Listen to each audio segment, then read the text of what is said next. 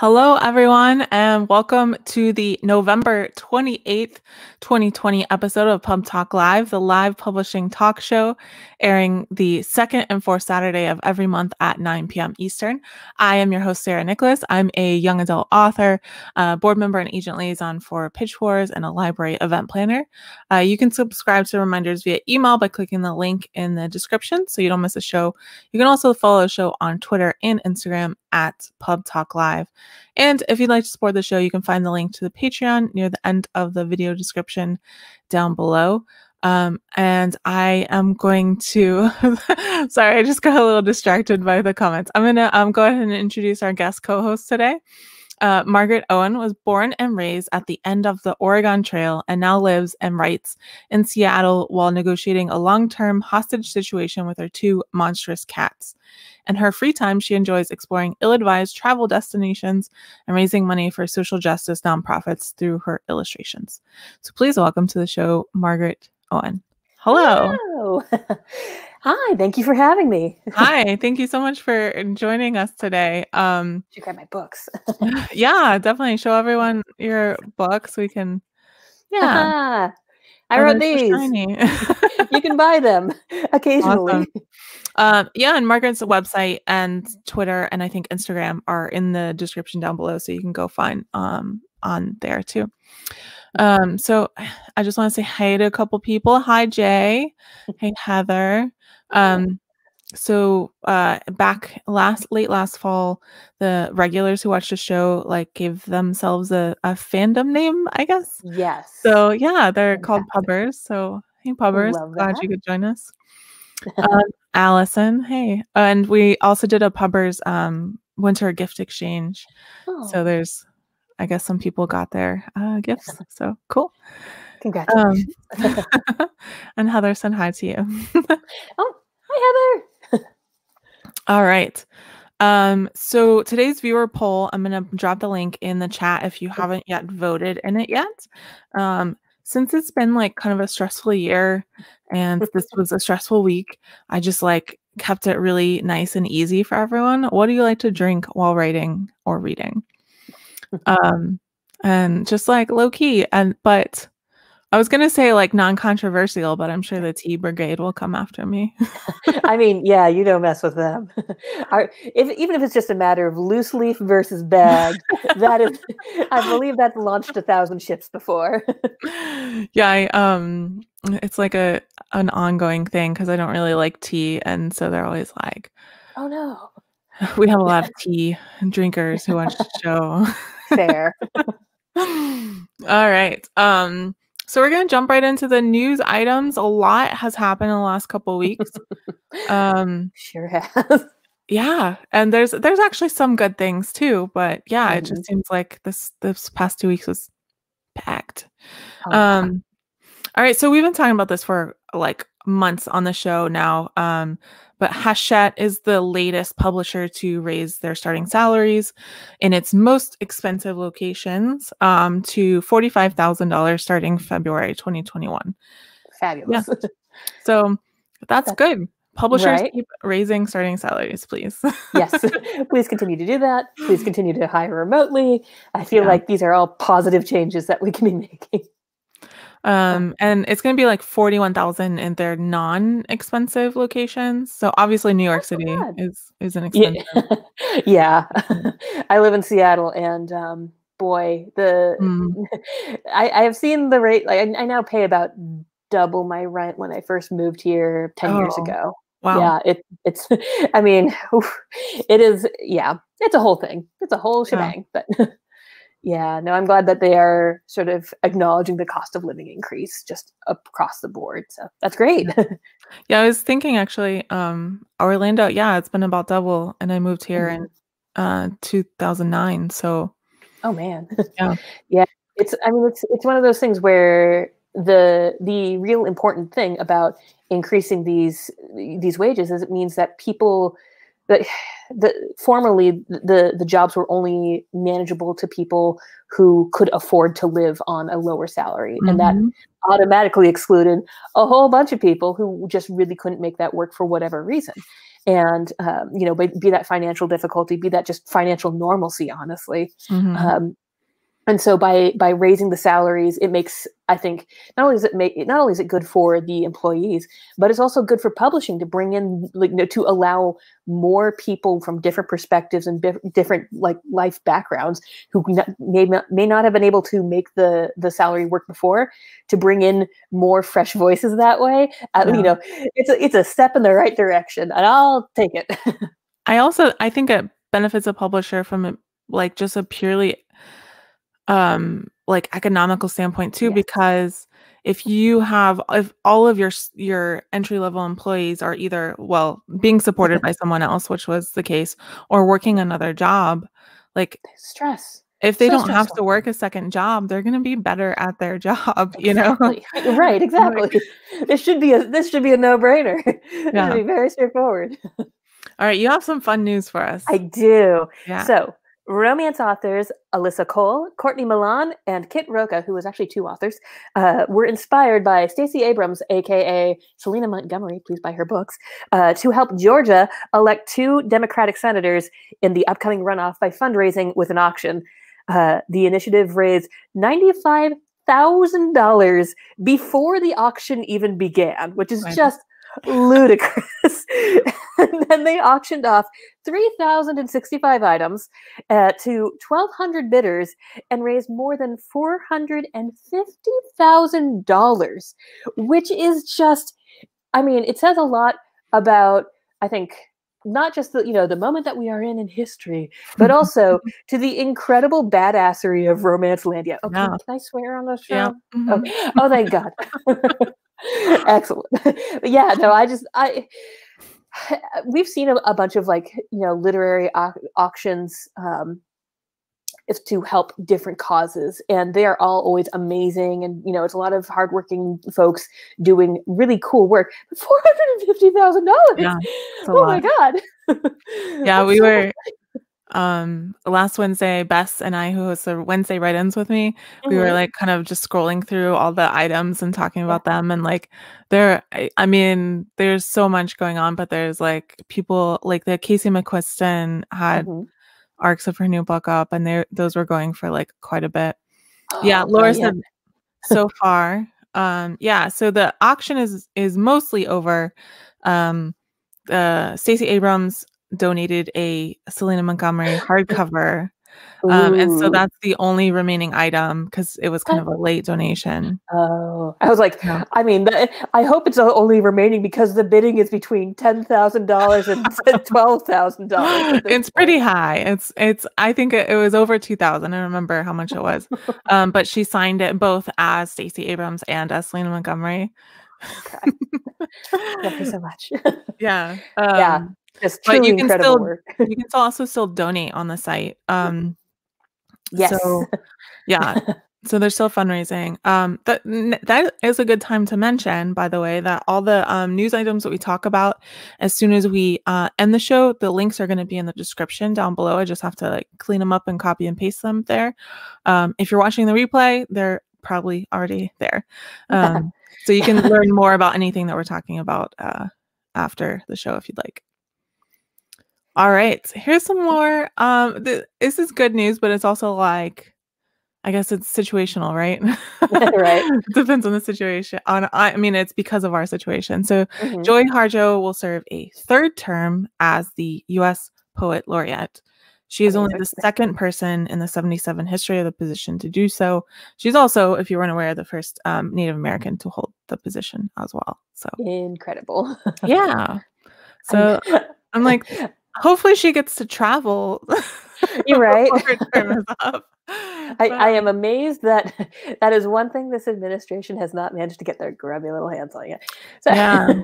Well, it's I think it's the Librarian of Congress that chooses it. So that's it helps. Yeah.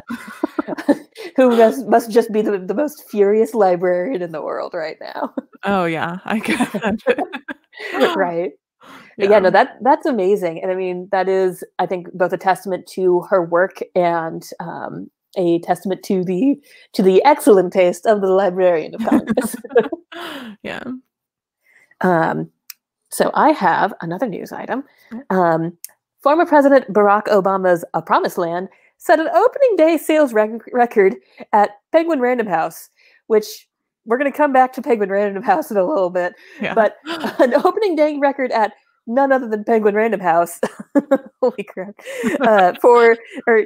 With more than 887,000 units in all formats. PRH said that it was the largest first day sales total for any book ever published by the company. That's a lot of books, folks. Yeah. That is an incredible amount of books. And I'm like, I'm glad to see him get his money, like, get that coin, sir. Please. Yes. Obtain the coins. Yeah. Just like, can you imagine being the best-selling first day best-selling for Penguin Random House, which again, we're going to talk about in a minute. Like half of publishing now. That's just, I mean, at any publisher, that's already a huge accomplishment. And then then at Penguin, then at PRH. Like, let's dial that one to 11,000, I guess. I wonder though, I didn't see a clarification. Like, does that include both Penguin and Random House history? I wonder about that. If it just says that, at the company, I will look into that later. But, if it's just like PRH post merger, that's one thing. Mm-hmm. But I wonder, maybe. How was the imprint? That might be also a thing, but we shall investigate. All right. Speaking of getting your coin, Alan Dean Foster went public a couple weeks ago accusing Disney of, you heard about this, right? Mm-hmm. Of not paying royalties owed to him for his novelizations of Star Wars and also the Alien franchise books. He claimed that Disney has ignored multiple queries from his agents, lawyers, and the science fiction and fantasy writers of America who are helping him out with this. Disney is, get this, arguing that they purchased the rights, but not the obligations of the contract. That's not how that works. Which, that's super not how that works. Hopefully a court strikes this down, because that is a dangerous precedent to set. Also that, I mean, especially, okay, so they sold the majority of their YA titles to Little Brown. Yeah. So does Little Brown not have does Little Brown now get to say, well, we can publish all these books, but we don't actually have any obligation to pay Disney? Yeah. Because that would be, boy, that would just be delicious. That would be so tasty. But well, because if once a title becomes popular, any publisher could just sell to a sister company and be like, oh, we don't have to pay the author anymore.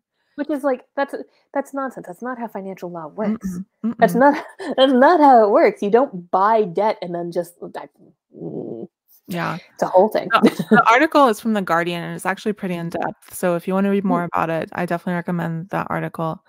Yeah, it sets a precedent. Anyone can sell any contract and not pay. Yeah, right. The entire construction industry would just collapse in on itself. Right. And even if they try to set it with a narrow thing of oh, well, this just applies to books, that basically would create an environment where a publisher could pay maybe in advance and then sell the contract to another publisher who never has any obligation to sell or to pay the royalties out. Mm-hmm. And then that just basically undercuts the entire concept of having a contract with a publisher who pays you royalties.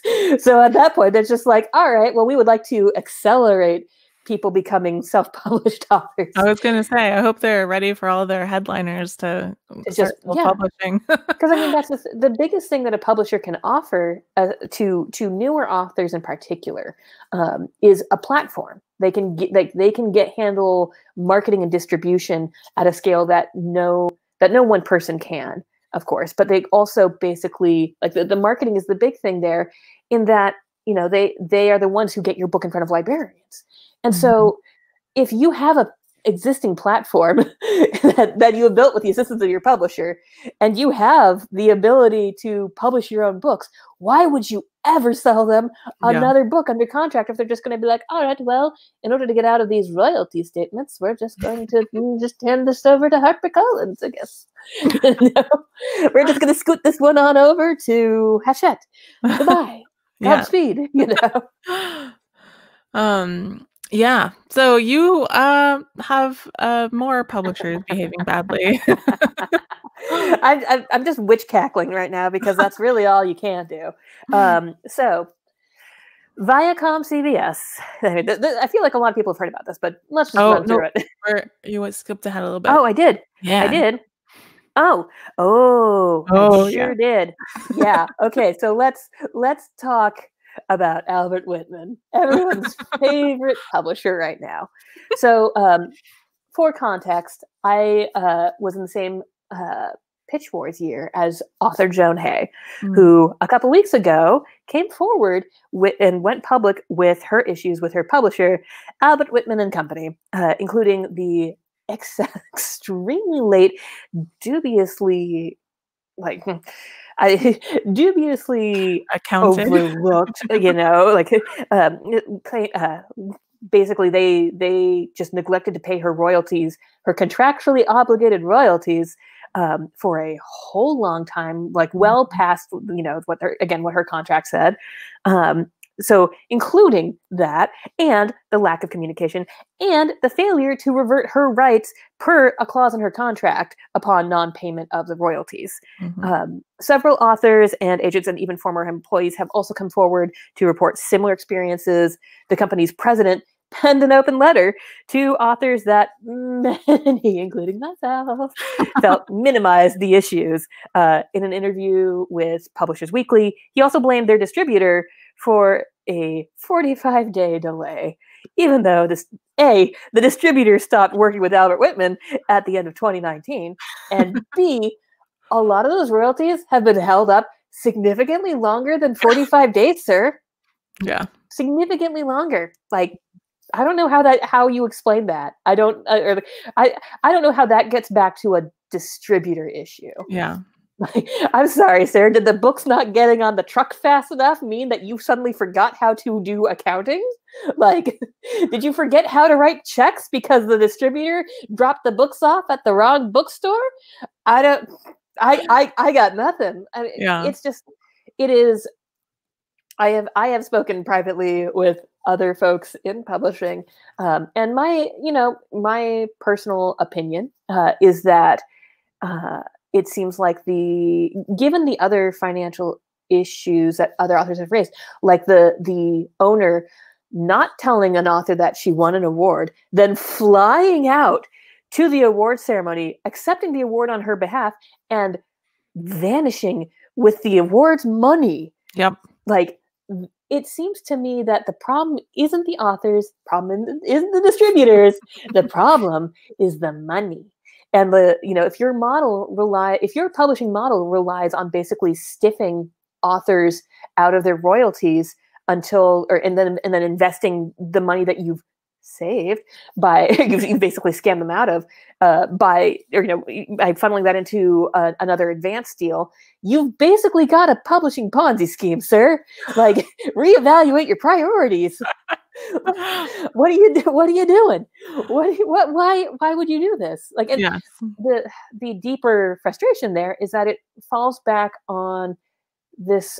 I mean, it feels like we've been at a kind of watershed couple of years for publishing, where the normalcy of maintaining silence about bad things happening in publishing has, that has just shattered.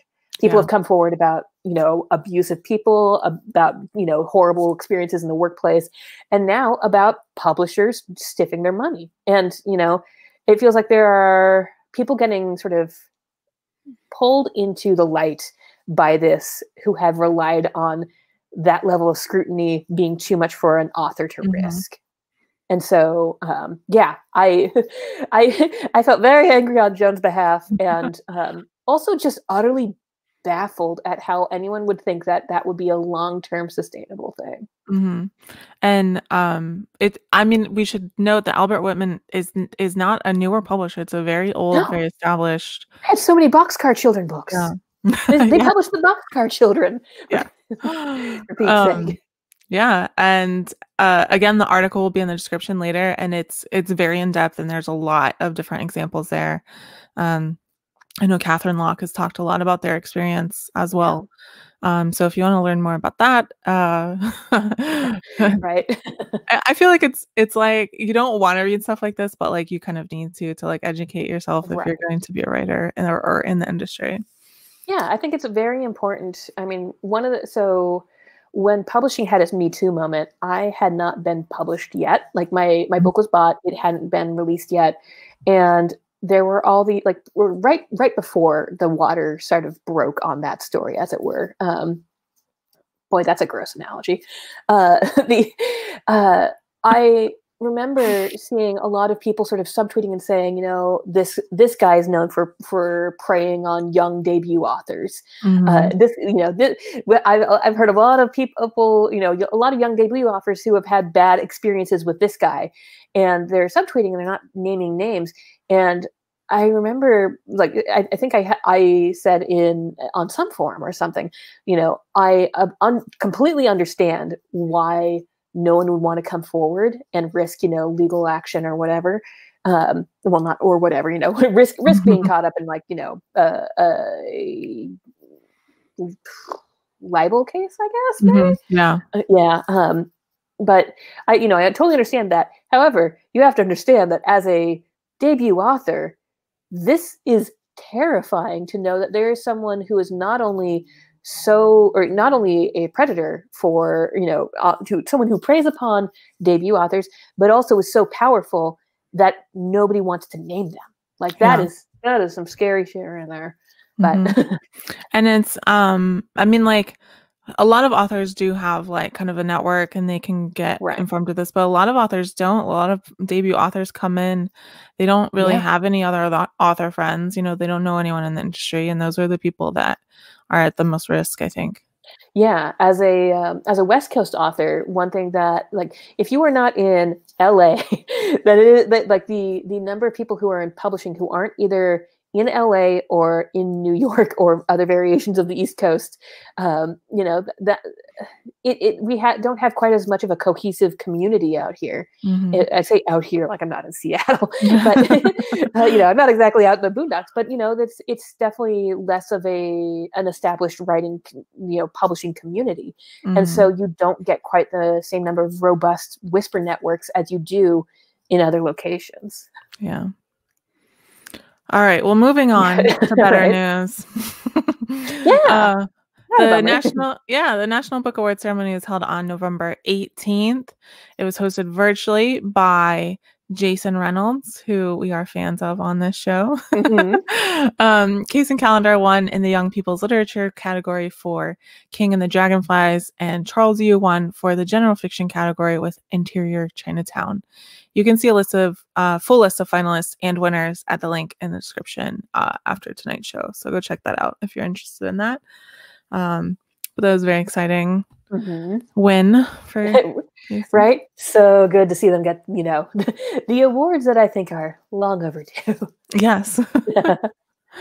All right. This is the big one. Yep. You ready? The big one on multiple fronts. So Simon & Schuster. Let's just rip that Band-Aid off. So Viacom CBS has agreed to sell Simon & Schuster to Penguin Random House, the largest U.S. book publisher, for $2.2 billion cash. Not like $1 billion cash, $1 billion check. You know, they're not paying in quarters. They're not paying in stocks, right? Just pure old cash. So Simon & Schuster is currently the third largest publisher in the U.S. So there are antitrust concerns, and we're going to come back to that in a bit. Simon & Schuster has remained profitable, with revenue growing in 2020, but Viacom CBS is focusing its future on streaming, which is a choice. The Authors Guild put out a statement saying that they oppose a sale, and have asked the Justice Department to challenge the deal. The CEO of HarperCollins' parent company also says the sale will clearly be a serious antitrust issue, which I think, so the article is fascinating. I think that this has come up. So for a little background, Viacom CBS is actually selling this to, not when we say Penguin Random House, it's basically the company that owns Penguin Random House, which is Bertelsmann. Which is a German company. Right. Yeah. Bertelsmann, which is German for Bertelsmann. And, the one of the things that they cited as a potential or kind of a motivation for this wasn't just to make, the biggest publishing rat king possible, but to actually try to basically make a Voltron, as it were, to take on Amazon, which, I went through a lot of emotional cycles there of like, okay, the Voltron thing works for me. The Rat King thing doesn't. Like, the idea we're publishing becoming a giant katamari of of publishers into like the big one is not good for publishing, for creativity, but at the same time, tying back to we'll come back to my first news item with Stacey Abrams. The reality is that they do need someone to be able to take on Amazon and actually muscle around a bit, simply because Congress has not broken up Amazon as a monopoly yet. And when one company controls 50% of your market for all the industry, that is not good. Like that is a bad situation. And going back to, or why I'm doing the call back to Stacey Abrams, is that I actually wonder if this, so there's antitrust concerns that have been voiced by many folks, I think rightfully so. I wonder if the sale will continue to go through, or if it will go to another bidder, if we flip the Senate via Georgia, and if we have a largely or Democratic majority Congress who is willing to take up serious discussions to break up Amazon, simply because I don't think, like, if the pandemic has demonstrated anything, not only is Amazon willing to flagrantly violate basically every worker's right imaginable, allegedly, I should say, so please don't sue me, Amazon. But it's not good for businesses to have this super giant, like, we want to talk about a rat king company. It's Amazon at this point. It's way too many parts that are unified under one umbrella. Yeah, we talked the last episode about some of the things had come out about Amazon doing kind of like anti-union activities, and like proof had come out, I guess I should say, because people have been talking about that for a long time. You're right. As a Seattle resident, we've experienced Amazon's political maneuvering firsthand. Although my favorite thing was when they got hit with a tax in the city of Seattle, so they were like, "Well, we're going to move our operations out to why am I blanking on the name? Basically, not Kirkland exactly, but the very wealthy suburb right across the lake." And I was like, "Oh, they deserve each other. How delicious! Goodbye, bon voyage. Have fun." So obviously I think it's going to be a while, because this deal is definitely going to be one that the Justice Department is going to look at. So maybe a while before that deal gets approved, or I guess not approved. Yes. Do you remember who the two other bidders were? I remember one of them. HarperCollins and I was about to say so three other. So HarperCollins, I was going to say Rupert Murdoch, but I think Rupert Murdoch,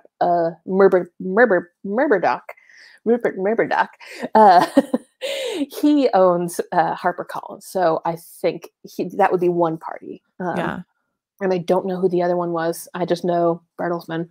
Yeah, the other one was like an investor in, I think a minority investor in HarperCollins or something like that. Okay. I'm gonna pull it up, actually. Let's see. If this is some Elon Musk shit, I'm not Elon Musk. Right. Funny. He's going to buy a publisher, then launch that also into space, because he can. So it was, oh gosh. Nope, that's the wrong thing. I don't know. Jay, I don't what you remember have where. just typed into the chat is my nightmare. Like that is, they are literally building company. Well, actually, so you're not entirely wrong. That actually happened in Oh, yeah. Seattle. Wow, all the location names fall out of my brain from not leaving my apartment ever. But basically, this entire district, I want to call it South Lake. Yeah, it is South Lake. Which I can see from my apartment. So that's doubly embarrassing. Used to be this very low income area. They bought all the land and basically put in a whole bunch of really high end. What is my cat looking at so intently? It better not be a spider. Okay, spider check complete. But yeah, they bought up this whole area and kicked all the low resident or the low income folks out, built their headquarters, and then had a bunch of really high end apartments went up in that space, and now it looks absolutely nothing like what it used to look like. It's just it's Amazon is not great for the economy, I think, in the long run. So the top 3 contenders were Bertelsmann, Robert Murdoch's News Corp, which owns HarperCollins, and Vivendi, who is a stakeholder in Hachette. And that's also a 20-ounce drink you can get from Starbucks. But have you read Rob Hart's The Warehouse? I have not, but it sounds harrowing already. Oh, it's basically it's like I call it an economic dystopia. It's like a company that's very much like Amazon takes over the US economy essentially. Yeah, no. it's terrifying. It was a really good book, but it's also like terrifying. And now every time Amazon makes a move, I'm like, oh my gosh, Rob, don't do it. Don't warehouse this. Don't warehouse this. So we're running a little long, so I'm just going to real quick. No, it's all right. Read this last news item because I think it's important. In the last couple of weeks, authors and publishers have been pushing Audible to change its policy on returns. Currently, readers can listen to an entire audiobook, enjoy it, and return it for full price within a year of purchase. Audible then takes back the royalties paid to the publishers and authors. And they've been there's been a lot of movement against this in the last couple of weeks. So starting in 2021, Audible will no longer take back the royalties if a book is returned more than 7 days after being purchased. So they're still allowing people to return them, but I imagine now that they're taking the financial hit, they're going to be a little more making sure people aren't abusing. Right, like a year. Yeah. That's like, and and that was the thing is like people were literally telling, especially indie authors, oh, I loved your audiobook, I exchanged it. Like, why would you do that? Yeah, that's like saying, oh, well, I really enjoyed the the beautiful donut that you baked, and I did buy it, or I did get it out of the dumpster. I got it out of the dumpster. But it was really tasty, and and I did have the $5 to buy a donut from your store. I just didn't. I wanted to get it for free, and it's like one of the difficult things with these conversations. I'll try to make this short. Is that you want to be thoughtful and sympathetic to people who are low income and aren't able to afford a lot of stuff.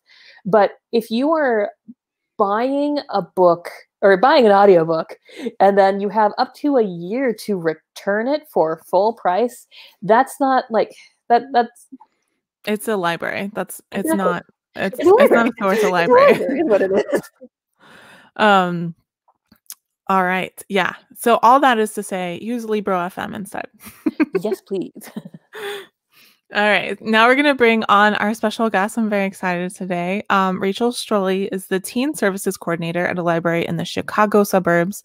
She currently is a books contributor for BuzzFeed, covering YA, middle grade, and more. In addition, she runs social media for Y'all Fest and Y'all West. Previously, she was a bookseller for 5 years, where she started the successful Blind Date with a Book program and ran summer camps based off of YA genres and Divergent. And she wrote for the Barnes & Noble teen blog She has been featured in Bitch magazine and interviewed as part of a piece for the Wall Street Journal. So please welcome to the show, Rachel. Hi. Hello. Hi. Sorry we got half an hour ago. Yeah, sorry we got you on a little bit later. We kind of like chatted for a while about the news items. It's all very newsworthy stuff in the last little bit. All right. Well, Rachel, thank you so much for coming on today. Where are you joining us from? Chicago suburbs. So is it cold there? It wasn't too bad today, but like if somebody from California was here, they would be like, yes, it's freezing. Yeah, let's put this on a scale. Yeah. Let's talk temperature. Are we in the 30s? Yeah. We're in the 40s. Yeah, that's cold for me. So I bought this sweater in October that has like little pumpkins all over it. It's so cute. It's like polka dot pumpkins. And there's literally been one day where it has been cold enough for me to wear a sweater. And like, we're not even talking, like, I'm a Floridian, so I wear sweaters when it's below 70 degrees, you know? Like, what? It's almost December. I haven't been able to wear a sweater yet this year. What is happening? Global warming. I mean, climate change. Yes. So Heather said hi, Rachel. So and Jay says hey. And Laura, just to follow up on our last conversation, Laura said, I think most readers didn't know it hurt the author because Audible encourages the returns. Yeah, I know a lot of people didn't realize what was happening. Audible encourages the returns? Yeah. So great, right? What? Excuse me. That's a whole other conversation. We could have a whole other show about flames on the sides of my face. You know? Yep. Yeah. All right. So let's go ahead and get started. So Rachel, how long would you say you've had kind of your finger on the pulse of YA books? I'm thinking I've followed you at least for like 3 years now. So yeah. So I started book selling in 2012. Okay. And I would say I probably had a really good grasp maybe like 3 years in, because I was always part-time. It was while I was in college. So like five solid years of really knowing what I'm talking about. Yeah. Okay. I knew it was more than 3, but I didn't know how long. Yeah. So in the past 5 years, what have you kind of noticed has changed in YA? And also kind of where do you think the category is going? Yeah. So I think, well, the main thing is obviously it's more diverse, which is great. In the like not necessarily negative side, but like also it needs some balance put back in, is that it has been skewing more towards the like older teen, like adults who are purchasing YA, and sort of hovering with like solidly 18-year-old protagonists for everything, which is great. I love 18-year-old protagonists. It's a chaotic time in life, like great to read about. Would also love 14-year-olds in YA. And books for middle schoolers that are not middle grade, not kids books. Because there's some of them that want to be reading YA, but just like literally cannot relate to an 18-year-old. What do you mean a 14-year-old isn't out stealing cars and drinking on the beach? I mean, maybe they are. I don't know. I don't judge. I don't know. Some of them might be, but there's also some that are like, I just want to read about a girl who's got a dog and is having her first crush and getting her Girl Scout and Silver Award. Yeah. That's one thing. I would like more things that sort of cater back to that. But other than that, I think the main thing that has changed is that it has gotten more diverse.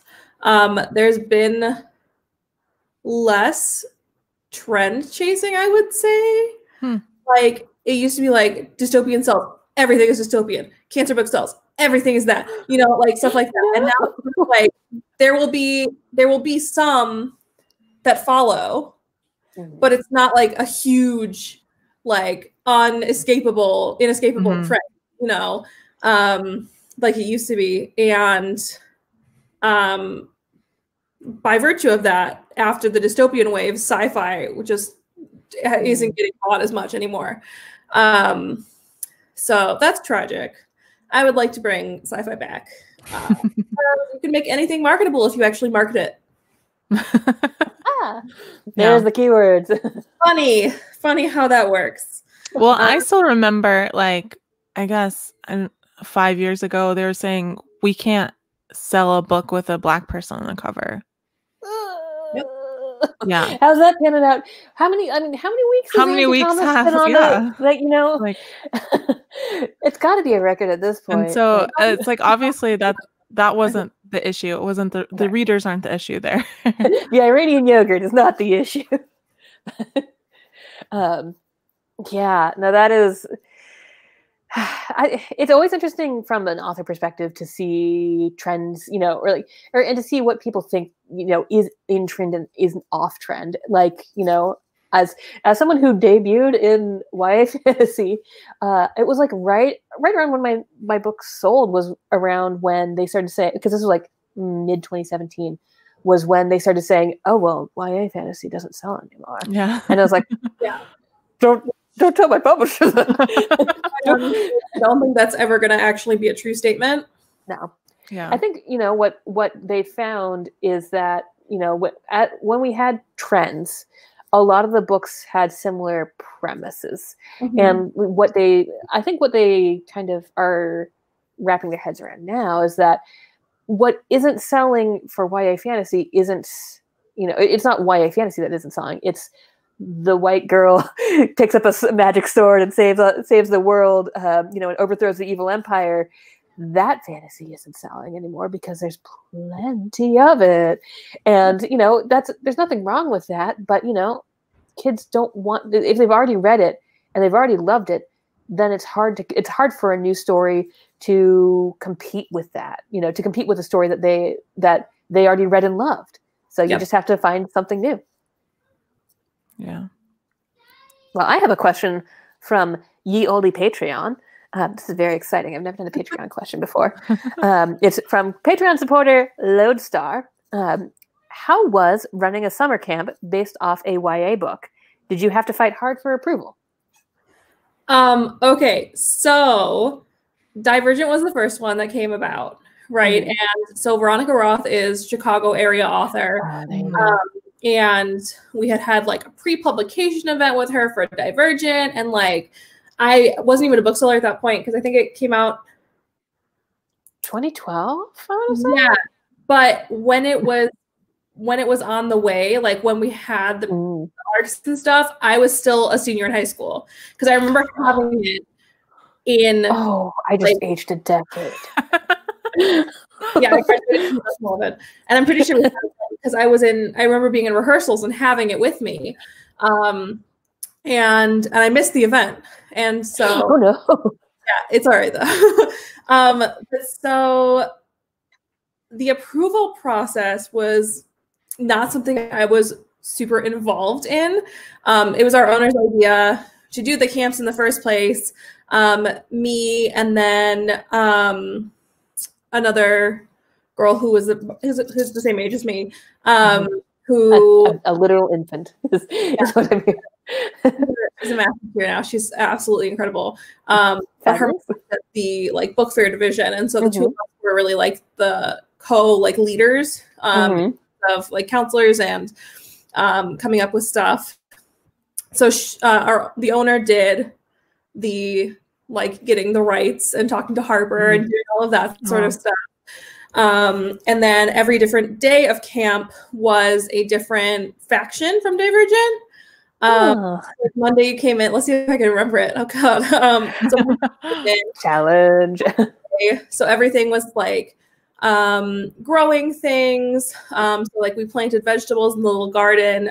There's a little like outdoor historical museum 3 blocks south of the bookstore, which is where we were able to have camp for the first 2 years, I think. And it's like historical buildings from like the founding of the town and stuff like that. But so they had like a little garden that we were able to plant stuff in. And then the next camp, like the next one, like the June camp would plant stuff. The July camp would actually like get to have it as part of the snack. Like it was just like lettuce. It was disgusting. I hated it. But but so like Amity Day, it was like icebreakers because everyone's like friendly and it was like that. We had Candor Day, which was everybody told the truth. I know. Everybody just laid it all out. Candor Day, we did a murder mystery game. Oh, I love that. Which we came up with because I was in my last year, no, my junior year of undergrad, I think. And I had a final on the Tuesday because my school ran through June because we were on trimesters. And we were like, how do we explain why I'm not at camp on Tuesday? And they were like, well, let's just say you were murdered. And then they had the other counselors killed me. And I was like, okay, but like, you know, she's coming back tomorrow. Like, she's not dead. Like, you're right. And then that morphed into live action Clue after that, so, which I made myself, which I'm very proud of. We had, what was the middle day? Erudite. Everybody reads. Smart people. Yeah. So they had like a Trivial Pursuit type game that was like the testing quiz that I made for them. So it was like 5 different trivia questions that they had to answer. They had logic puzzles.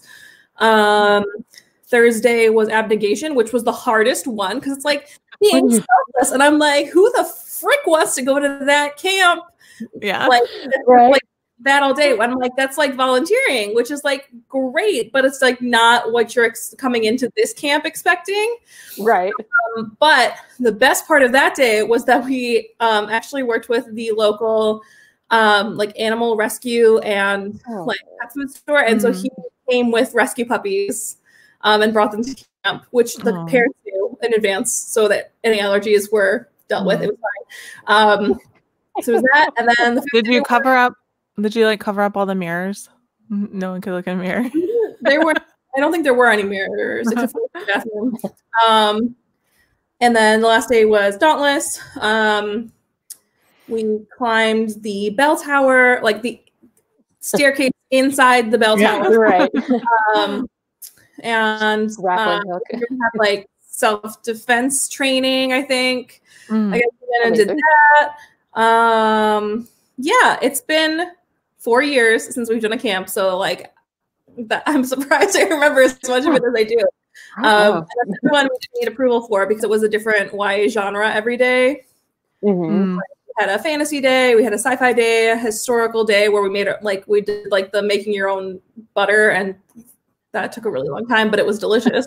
Yeah, learned that one the hard way in grade school. I don't remember what the other days were, but that was before because it's just general category and you can't really copyright that. So yeah, cool, very cool.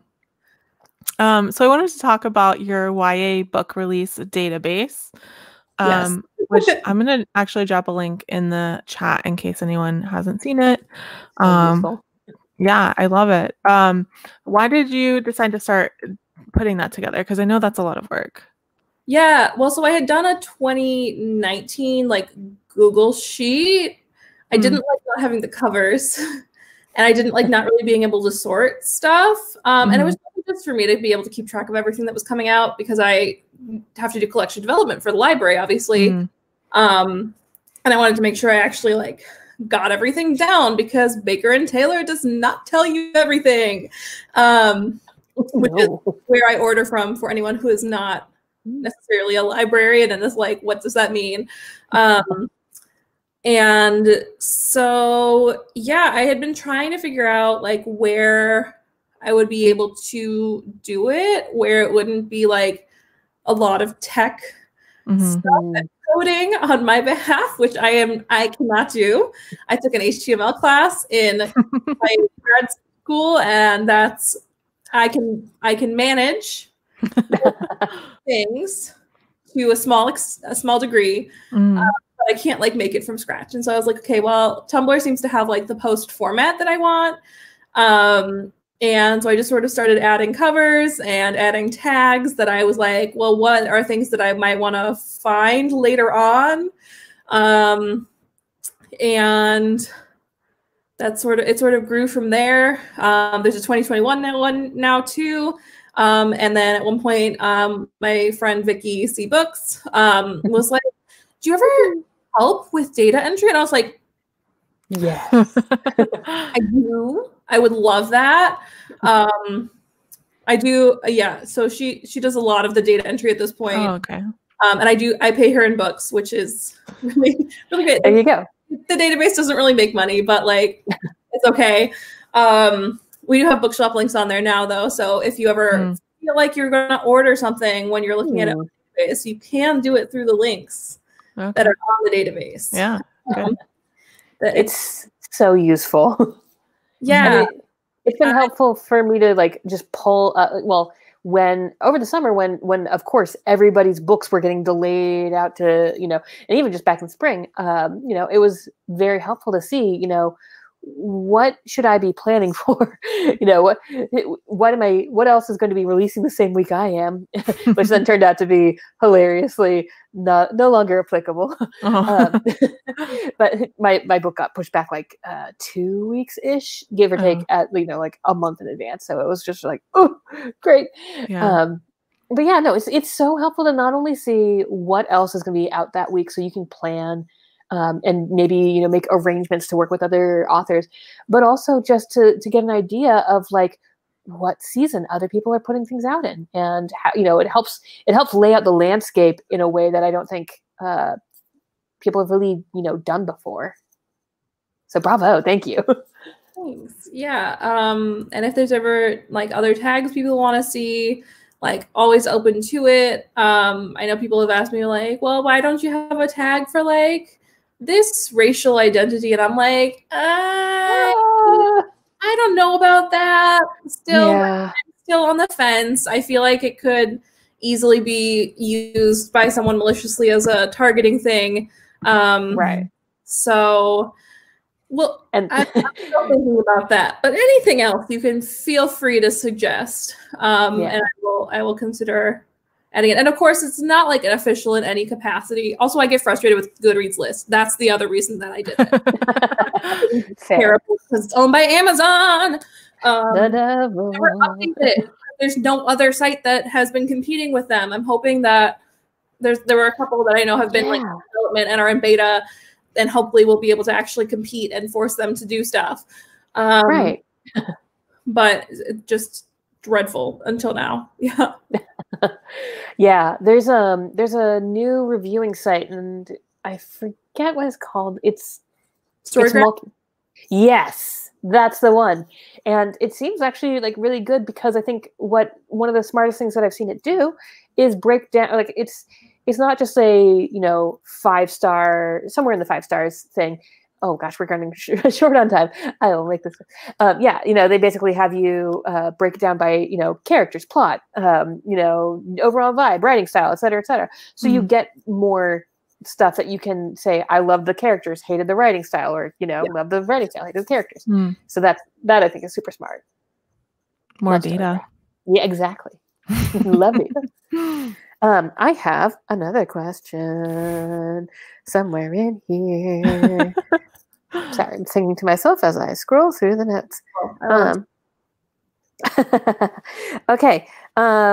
So this one was kind of similar to the first question, so I will make it very quick. As a bookseller, BuzzFeed contributor, social media maven for YALLFest, book blogger for Barnes & Noble, and team services coordinator, you've seen publishing from a lot of angles. Where do you see publishers frequently missing opportunities?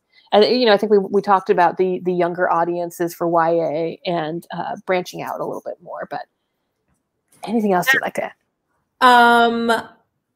I can say for a fact that a lot of times they push the wrong books. And they don't know how to market half of the books that they have. There's great people in marketing and publicity at every publisher. Like, I guarantee you, like, I've definitely worked with amazing people, but the way that publishing is structured, it is impossible to get the correct books out there. Like, and by correct, I don't mean like there are correct books, there are right books and there are wrong books, but there are books that will never go anywhere because they are never mentioned after this initial sale. And those could be books that a teen really needs.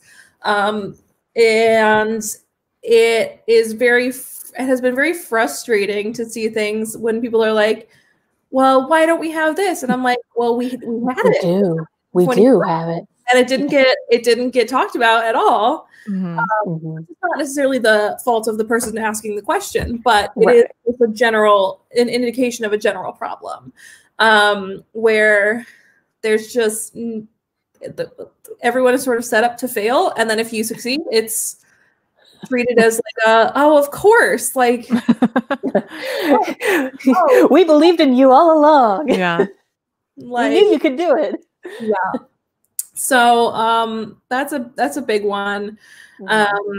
And I feel like the rise of sort of I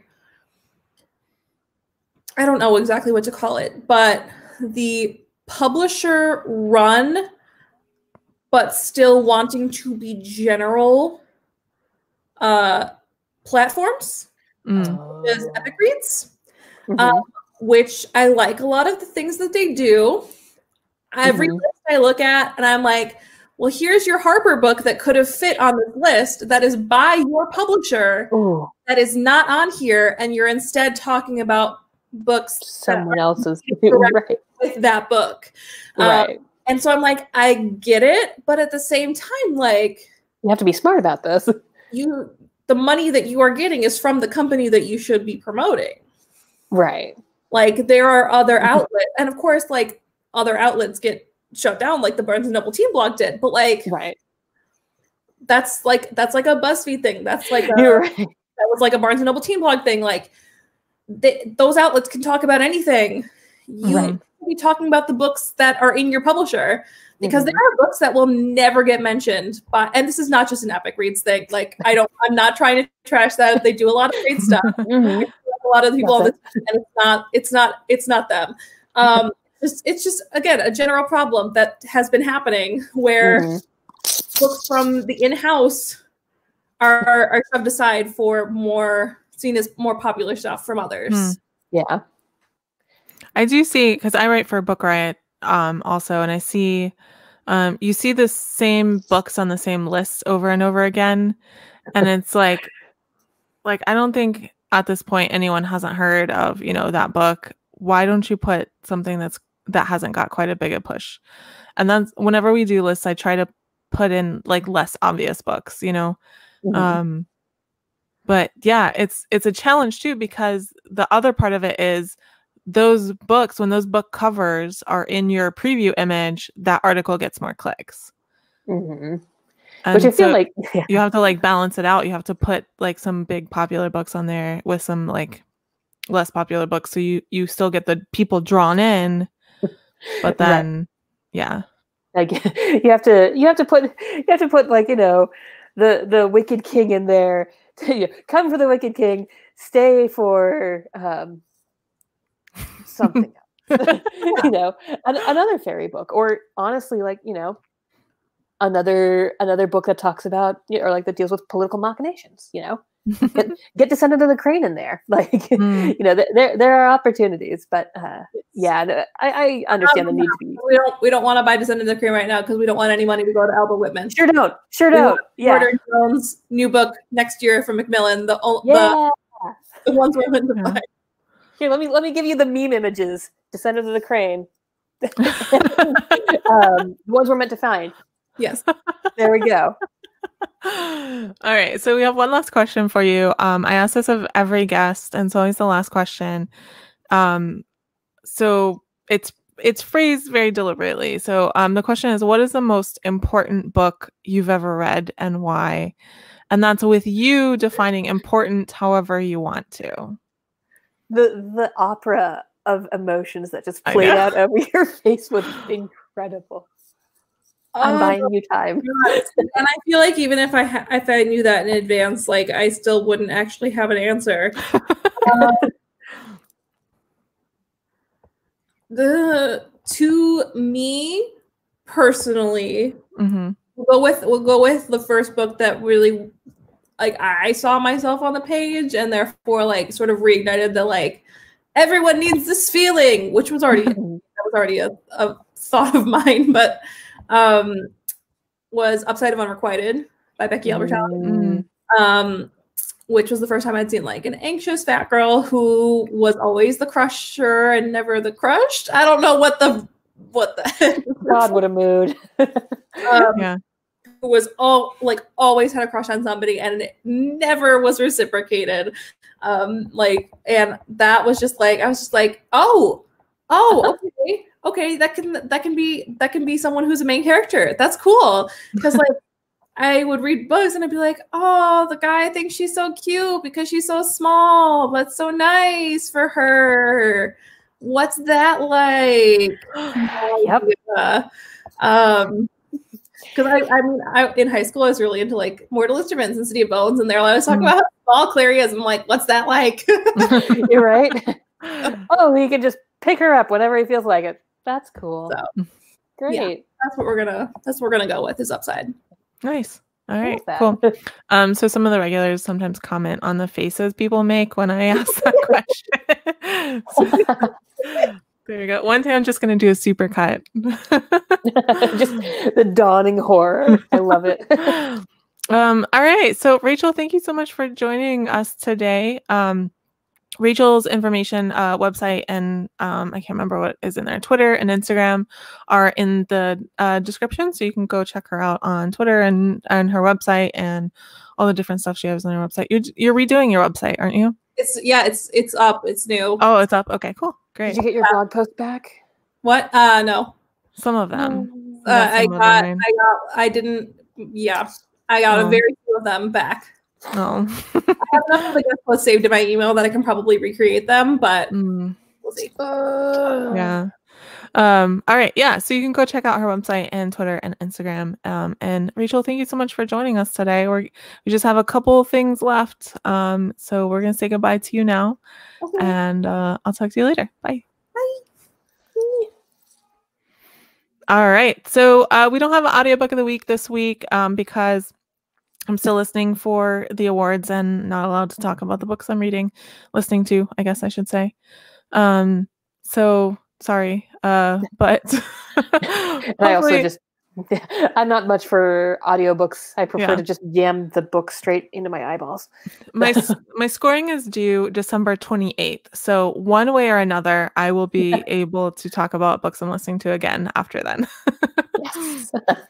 All right. So now we're going to talk about the viewer poll, and that was, what do you like to drink while writing and or reading? And so let's go ahead and bring that up on the screen, and I'm going to switch over so I can actually read. Tea. I love tea, but I voted coffee. Yes, look at that. Look at the tea brigade. I told you the tea brigade always comes for me. That's true. That's fair. Yeah, I definitely. So I'm in awe of anyone who can drink and write at the same time. I've tried it like once or twice, and what usually ends up happening is just like I'll type, this is a future problem for future Molly to fix, and it doesn't work. It doesn't work. I mainly drink water because that's just like. I drink a lot of water, but I do drink coffee sometimes, especially like I loved going to coffee shops to write. That was I need people around me because I'm an extrovert. Mm-hmm. But yeah, I don't drink tea. Everyone who watches this show knows I don't drink tea. I'm sorry. I've tried. I do a rather horrific routine for the coffee lovers, but probably a great routine for the tea lovers, in that I'll make a single pot of French press in the morning. That's just like an enormous pot of French press, and drink that throughout the day, which means I do in fact microwave my coffee like a monster. But my dad does. You're right. I mean, like, no regrets. I have no standards, but I will basically finish that up in the early afternoon, and then in the late afternoon, I will have one final mug of tea, which I will just brew myself. And it's usually just loose leaf, but in one of the little scoopy ball things. You guys know what I'm talking about. But yeah, no, that's it's so much caffeine. It's so much caffeine. It cannot be good for me, but boy, it produces books. I do. I very occasionally I'll drink wine or beer while I'm writing as well. Especially when I started writing adult romance. I'm just going to move this so we can talk. Yeah, when I started writing adult romance, I drank wine when I started writing sex scenes because I was like, Oh I had God. that, you know, Yeah. that You just like Protestant lock shame, up, right? right? You're like, Yeah. oh God, I have to write turgid. I just can't. I've never written that word. You're right. I'm sure I'll use it in something where I'm just like, well, this is supposed to be evocative. Yeah. That's about it. Have just stacks on stacks of entendres. But, yeah, no, I could totally see like needing to drink to get through a sex scene. Like, as a YA author, I don't have too many sex scenes to write, but and yet they're usually like pretty tame when I do. Yeah. But yeah, even that, I'll sit there and just be blushing furiously. I'll just like, I can feel my entire face go about as pink as my hair, and then I'll just like close the laptop and walk away and be like, how about that coffee, huh? Oh man, I don't have a problem anymore. It's like Mhm. I've written like 5 romance books, so Mhm. but the problem I do have now is like when I switch back from to YA from romance is my like makeout scenes get a little too steamy. I'm like, oh no, back up. Right. It's definitely been interesting. As Rachel was talking about, one of the things that I try to keep in mind is that the people who are reading my books might be like 12, and so like while they might be at this tender age, going and looking up some explicit stuff on AO3, Yeah. as you know, in a book that in a book that I publish, I have to be mindful that that is going to be exploration that they're doing on their own time, looking for stuff to read to educate themselves. Please don't do it on AO3, children. But in terms of a book, I feel like that has more of an idea, conceptually more. It's given more of an air of legitimacy, whether or not that's true. But I also have to remember that what I'm writing about might be the first time they've ever read about it. So it's. I always try to think, or in terms of, is this something I'm going to be okay with a kid reading when it's the first makeout scene that they've ever read about? You know. And you also have to think about like parents and librarians and it's like we talk about with curse words too. It's like a trade-off. Like if you have certain words in your book, it will never make a library list. It will never make a state library list. I had 13 instances of the F-bomb in The Merciful Crow, and I got them to keep 2, and they're both in the same scene. I think they're like one sentence apart. Yeah. But like I fought for them. I don't know how other states are, but like Florida especially, I know like I talked to some other youth services librarians who are like readers for the awards. Like they're like, this book is great, I really want to include it, but it has the F word once and I'm not allowed to even put it on the list because of this one word. Yeah. I had no idea. And so you'll have to balance that too. Like, what kind of book are you writing? Where's your market going to be? Are you heavily reliant on librarians and parents buying your book? You know, with YA fantasy, I do get to fudge it a little bit simply because like the odds of that making the list, I think, tend to be a little bit slimmer. But so I'm gonna just like sprinkle in a couple of F-bombs. But all right. Well, this has been great. And you're a great guest to have on, Margaret. I really enjoyed having you on. I'm glad you agreed to come. It's been so much fun. Yeah. Thank you so much for coming tonight. And you can find Margaret's information again in the description. So make sure you go check her out on Twitter and Instagram, I think is what we have there. Yeah, Twitter, Instagram. Cool. And so good night. And I'm just going to close us off with a couple of things. Bye. All right.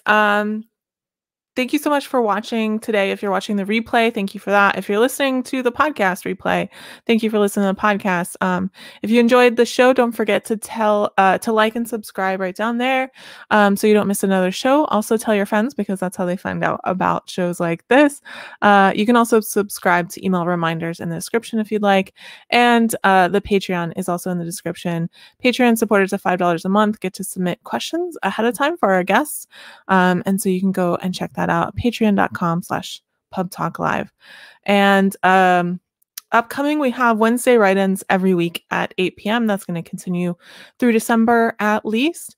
And that's with Bess Carnan. And then on Friday, December 4th at 7 p.m., so it's Friday, not Saturday, and it's 7 p.m., not 9 p.m., we have the next Agent Chat Live with Linda Camacho of the Galt and Zacher Literary Agency. So make sure you come out for that, because that's going to be a great chat.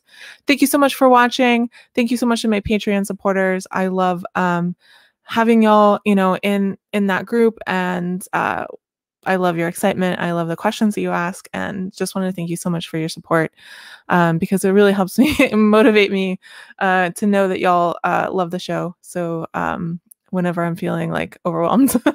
So thank you so much. And I think that's everything. Everyone stay safe, wash your hands, wear a mask, and we'll see you next time. Bye.